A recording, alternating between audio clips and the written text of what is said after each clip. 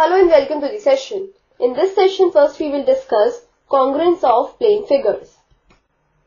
Congruent objects are exact copies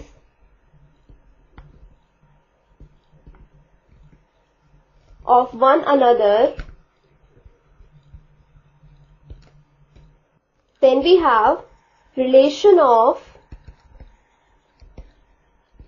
two objects being congruent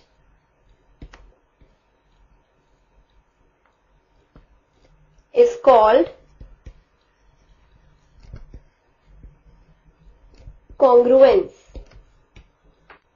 Then the method of superposition examines the congruence of plane figures.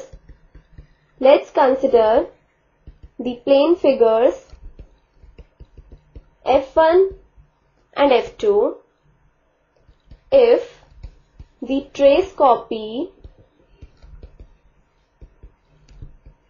of the plane figure F1 fits exactly on that of the plane figure F2, then we say the two plane figures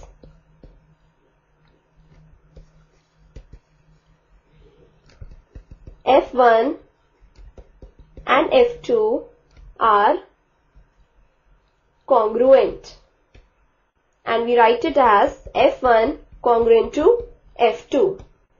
Next we discuss congruence among line segments. Consider the two line segments AB and CD. We may write this as line segment AB and line segment CD.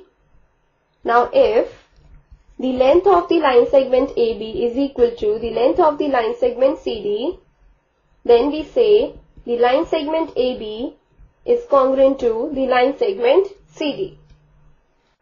And in case if we have that the line segment AB is congruent to the line segment CD, then we say the length of the line segment AB is equal to length of the line segment CD.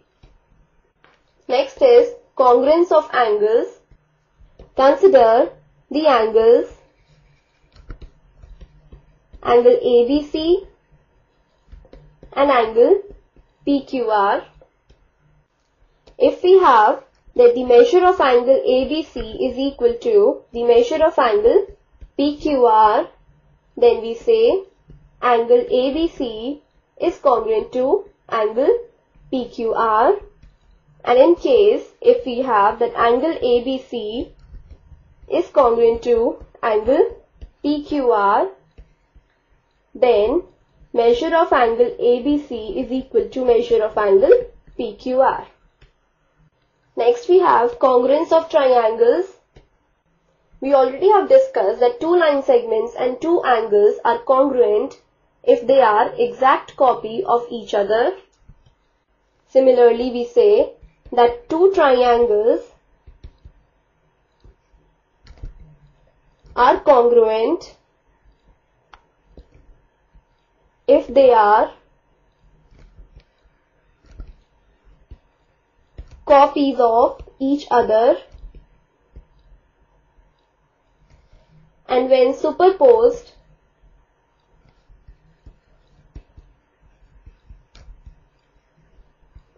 they cover each other exactly.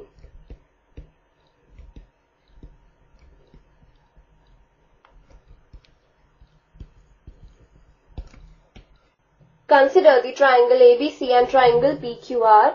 Now these two triangles have same shape and same size, so we say triangle ABC and triangle PQR are congruent, and we may write it as triangle ABC is congruent to triangle PQR. We should remember one thing, that while we talk about the congruence of two triangles, then the measures of angles, lengths of sides and matching of vertices matters. Now first let's consider the corresponding vertices in both these triangles. These are given by A and P, then B and Q, then C and R. Now let's see the corresponding sides in both these triangles. These are given as AB and PQ, then BC and QR, then AC and PR. Now let's discuss the corresponding angles.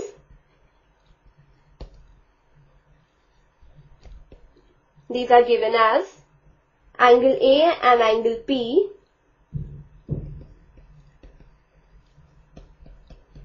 then angle B and angle Q,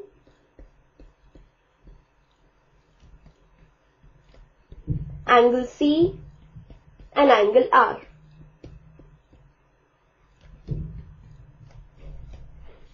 Now in this case, the correspondence that we take is A corresponds to P, B corresponds to Q, and C corresponds to R.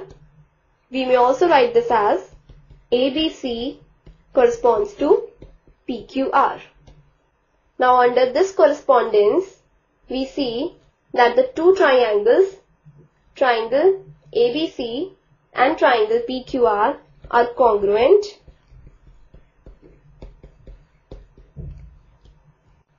Then we say the corresponding parts, which include the angles and the sides of the two triangles, are equal. So this completes the session. Hope you have understood the concept of congruence of plane figures, congruence among line segments, congruence of angles, and congruence of triangles.